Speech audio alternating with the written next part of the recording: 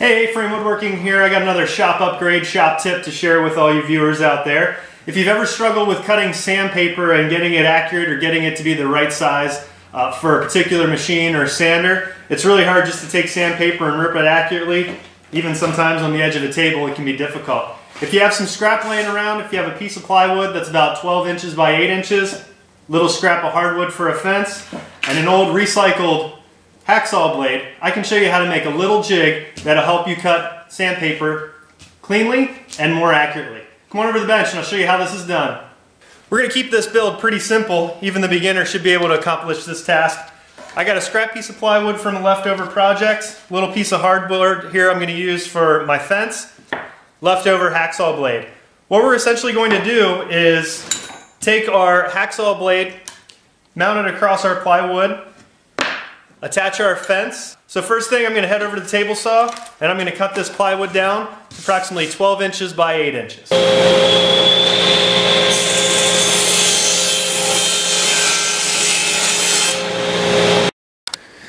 Next, drill a couple pocket holes in the back of your fence.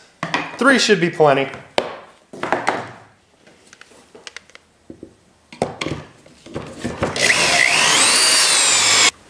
Attach the fence towards the rear of your cutting jig. Take a square and make sure that your fence is going straight across your board.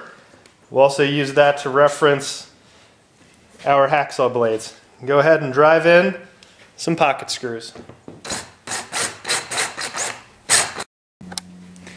Now, to determine where your hacksaw blade is going to go, it's really a matter of preference. You can always come back with your square, figure out different sizes, and draw straight lines across your jig to reference where you might want to cut. You just want to take your measurement from the front teeth of the hacksaw blade to wherever you'd like.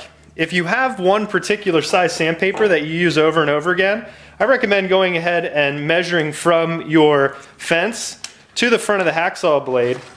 That way you'll be able to easily cut those most frequently used pieces every single time. Alright, I marked my most frequently used line. I'm going to line up the teeth of my hacksaw blade up with that line that I've marked. I'm going to come back with some painter's tape. Tape that down in position. Just want to make sure I have material on either side. Come back with my center punch. I'm going to go ahead and drill my pilot holes for my panhead screws. Go ahead and drive in 2 panhead screws. When you're driving those screws in, don't make them super tight. You need to maybe keep it a little bit loose. You might have to play with how tight you make the screws so you have a little bit of lift in your hacksaw blade. And there you have it. An easy way to slide your full sheets of sandpaper in, line them up with a mark, and easily cut nice clean pieces of sandpaper. So go ahead and give this a shot in your shop. Hopefully this will come in handy. You can also make this to mount on the wall, and I'm sure you guys can come up with a bunch of different ways to modify this jig. As always, thanks for watching. Feel free to subscribe to catch more tips, tricks, and projects brought to you by A-Frame Woodworking. As always, thanks for watching.